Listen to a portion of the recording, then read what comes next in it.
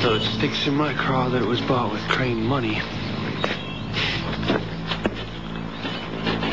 Am I ever gonna be rid of them?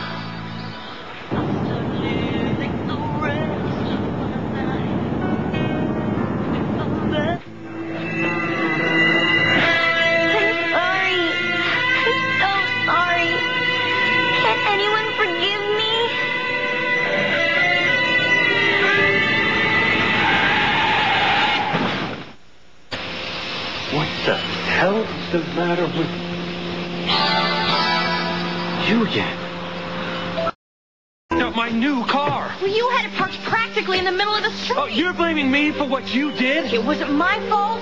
Well, why not? Because your last name is Crane? Newsflash, lady. Your family doesn't own Harmony or its roads.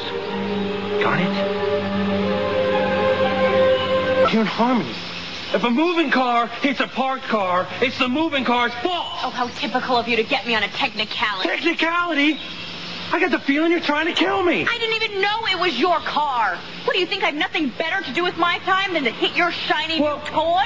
I'm beginning to wonder. Look, my mind wandered for a second. Daydreaming at the wheel. That's bright.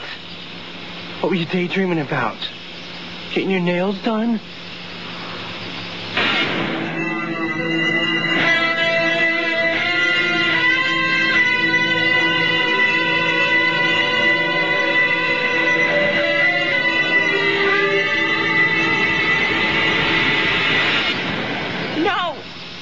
It wasn't that at all. What's wrong? Sir, and I certainly don't need any phony concern from you. You know, if you want to arrest me, just go ahead and get it over with, because I don't have all day. And anything else you want to say to me, you can take it up with my attorney.